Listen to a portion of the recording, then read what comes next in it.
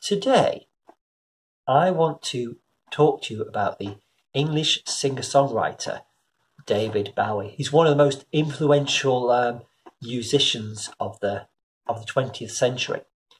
He was born in 1947 and he died in 2016.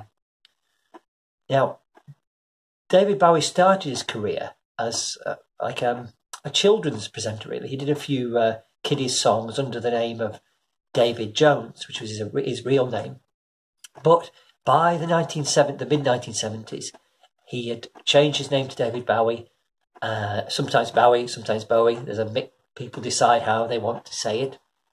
And he'd become famous for both his music, which changed styles, and he did all sorts of different genres of music, from pop to rock to opera style, all kinds of different types of music. And he was also famous for different outfits he'd wear. So all sorts of clothes. Sometimes he'd wear clothes that you'd usually see a girl in. Sometimes he'd wear outrageous costumes. And he'd also create what we call characters, alter egos, or characters that he'd pretend to be. The most famous of those was one called Ziggy Stardust.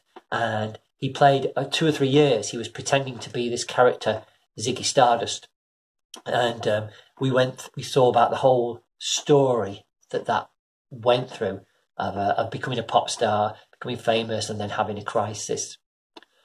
Probably the most famous song of David Bowie's is one that's called Space Oddity.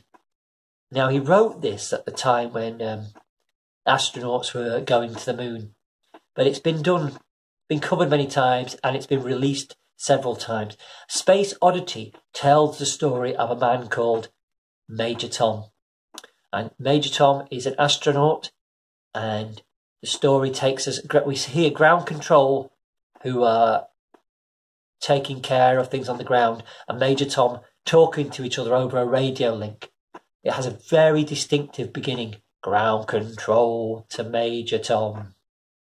Commencing countdown, engines on. And it takes us through the story. Major Tom tells them about what he can see. Planet Earth is blue and there's nothing I can do, he says. And something happens on this journey.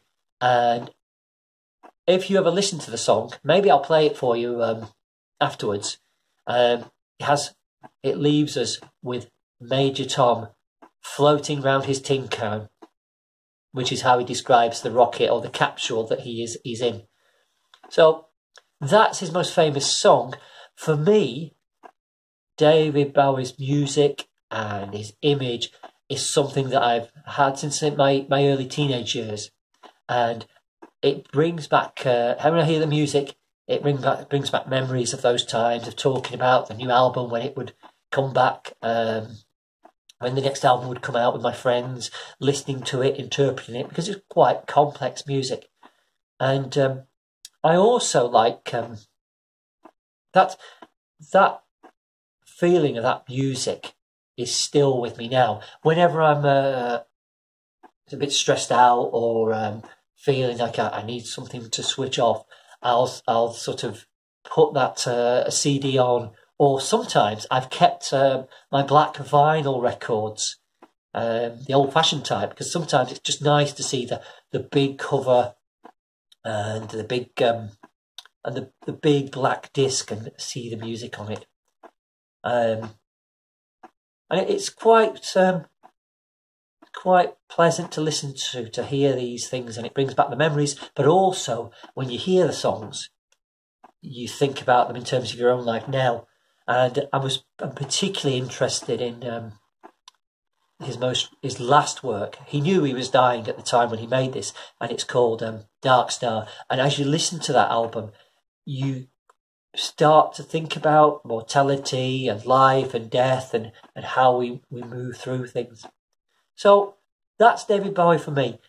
For the future, there's not a lot I can do. I can't go and see him anymore. He's not going to make any more records. But maybe I'd like to see what we call a tribute act sometime, to see playing some of his songs. So if you want to find out more about David Bowie, if you go to Google, you click Google something like David Bowie Space Oddity or David Bowie Ziggy Stardust, you'll get images and songs that you can listen to. So, so any questions for me? I'd be happy to answer. First, I've got a couple of questions for you. So, first, I'll ask Kathy. Can I ask you a question first? Yes.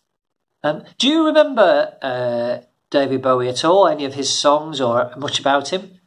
I do remember watching him on Top of the Pops, singing various of his songs, particularly the Major Tom one, and some of the Ziggy Stardust, because I was very taken by the different outfits that he wore. When you watched him on the telly, you could see these different personas as he chose different clothes, different backgrounds, all of that. Mm-hmm. But what about you, Sophie? Have you heard of David Bowie? I think I've heard one song, Major Tom.